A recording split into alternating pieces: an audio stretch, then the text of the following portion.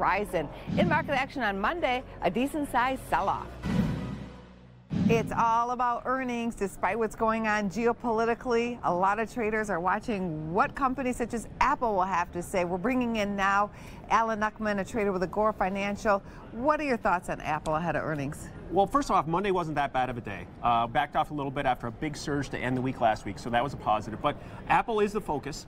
We got because it's such a big component, such a large weight in a lot of our indexes, and it's kind of stalled out compared to tech overall. Tech overall is up about 14% off the bottom. So I think there's some upside potential in Apple, but I'm looking at that as more of a barometer than a trade. What's the options market predicting about Apple? Looking like about a 5.5% measured move. Now, what that's telling us, that's what the markets are looking for, the magnitude of the move. It's not saying which direction.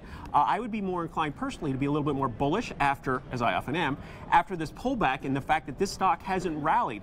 But it's not just Apple. You've got Facebook and Amazon, so many stocks here this week, 126 of the S&P 500. So it's a big week to build on the base that we've made. And that's what traders will be watching. Exactly. Thanks for coming on the show. Have a great trading week. Thank you.